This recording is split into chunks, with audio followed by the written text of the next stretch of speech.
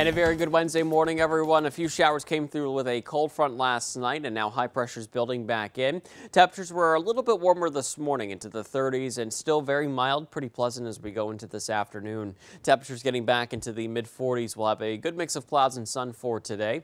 As we head into tonight, we'll be tracking our next storm system. This will be bringing us an increase of cloud cover. Still not too cold tonight. We're dropping into the lower 30s. Here's a look at your 7-day forecast. So we'll have the system arrive for Thursday. A few pockets for light wintry mix will be possible mainly throughout the morning, and that's very isolated, and then there's just some scattered showers throughout the rest of the day. Heavier rain a little bit farther north into New York State. Temperatures into the lower 50s, and then for Friday, expecting more clouds and sunshine. Should stay pretty dry.